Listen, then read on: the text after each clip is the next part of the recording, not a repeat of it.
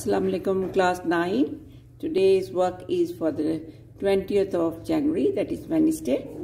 And today you read the whole lesson, so we have to do questions paragraph wise.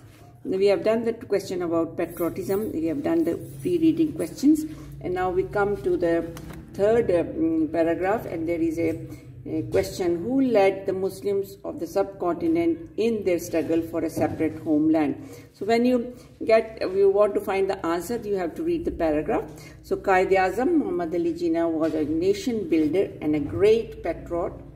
He wanted to protect the values, cultures and traditions of Muslims of subcontinent. He gave the Muslims a sense of identity by securing a separate homeland for them. This is point number 2.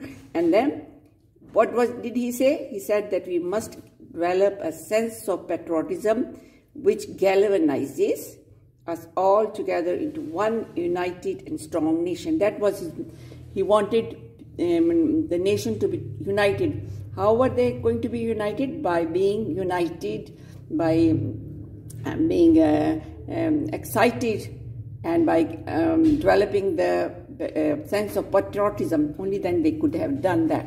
Otherwise they would have, the nation do not survive. They cannot survive for long without the spirit of patriotism. So the answer for this is Quaid-e-Azam Muhammad Ali Jinnah was a nation builder, and he wanted to protect the values, cultures and tradition of the Muslims of subcontinent. This is one point.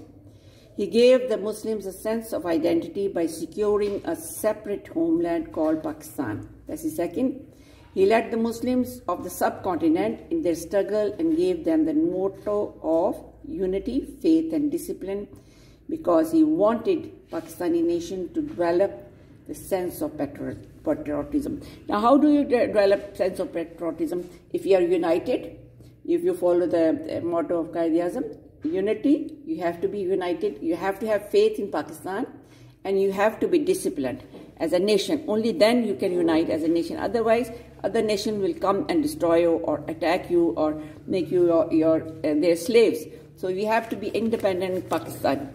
So I'll give you the image of the answer so you can write it down.